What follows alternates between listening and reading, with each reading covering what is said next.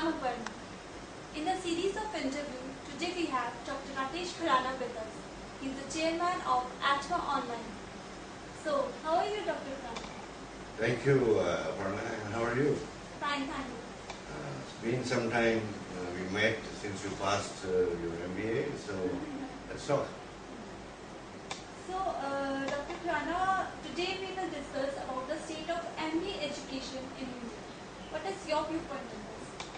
Well, state of MBA education is very exciting. Why? Because from very small beginnings, for example, when I was a student in late 60s at Ahmedabad, when there are only about a dozen institutes in the country, to about 5,000 institutions. Over 100 universities offer this course. There are 4 dozen private universities which do it. Even the IIMs are now over a dozen, and few thousand only PGDM institutes. So it's exciting.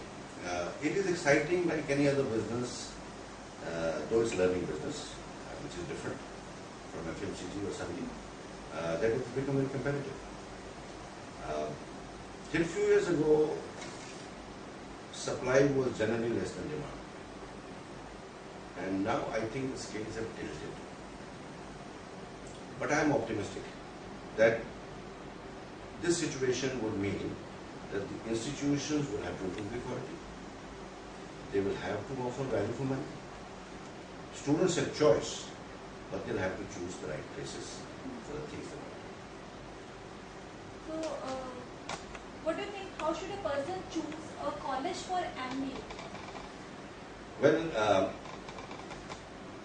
if you put an overall issue in India and abroad, the problem becomes very large. They have to see what their intellectual capability is.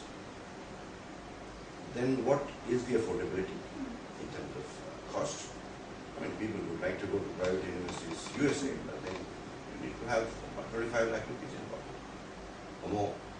Similarly in India. So one looks at 1, 2, 3 parameters. Area in which one wants to be, the type of institutions in terms of whether it is case-oriented or theoretical, easy to pass, tough hurdle race, affordability, and then see what your scores are on a standard test like GMAT, CAT or ATMA, and therefore see the matching in terms of which institution group I can get into, and that's what's shortest. So, who should do MBA? I mean, is an ideal candidate for doing MBA? You know, Aparna, you recently came out of an MBA program.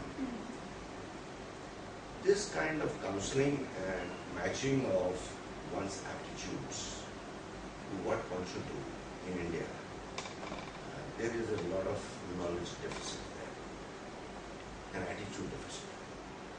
Again, when we were students, our parents said, become a doctor or an engineer or an IS officer.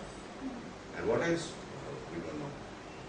And now it is, well, become a doctor, an engineer or an MBA, or a fashion person, or something or something. Choices in India have now increased. Therefore, it is not a question of that, I am going to have a tag of MBA. One should not do MBA for that reason. If one has the aptitude for managing things, people, resources, financial, otherwise, then one should go for MBA because MBA is meant for that. The idea that, I'll get a job and I'll get a job of a particular level if I do something like this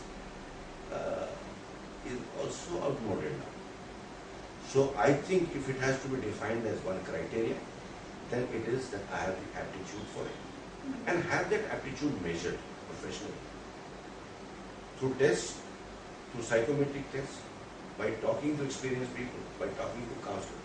So that about 1 to 2 months of time, I think every person should spend to see whether this sort of a thing is right for them at that time. Maybe what is right at that time is to take a job and after getting exposure to organizations, then do an MBA. or not even do it and do something else, for example, fashion or health administration. So how to choose a discipline of study for MBA? I think it is in the same direction. I hope you mean by discipline either functional specialization like marketing, finance, operational management, Yeah. or sectoral specialization like health or agriculture or something like that. I think one doesn't have to predefine it. Normally, every PGDM or MBA program has a first year where all the courses are taught, all the disciplines are taught. And I think it is at that time one should try to discover what one's special interests are. And one should not be short-sighted, okay, today there are jobs in this sector, therefore I should get a stand in this sector. Traditionally it has been said, including at Harvard and IIM Ahmedabad, that MBA is a general degree and it is not supposed to be specialized degree. Therefore their approach is that offer a lot of electives. For example, I think IIM Ahmedabad has got 100 or over 100 electives in the second year, and therefore choose those electives which interest you, but not get your degree stamped as MBA bracket something or something. Personally, I subscribe to that. But lots of institutions have started these specialized programs, more in terms of segmenting to be able to attract some employer segment. How does industry respond to MBA? Industry and the service sector has in fact responded brilliantly.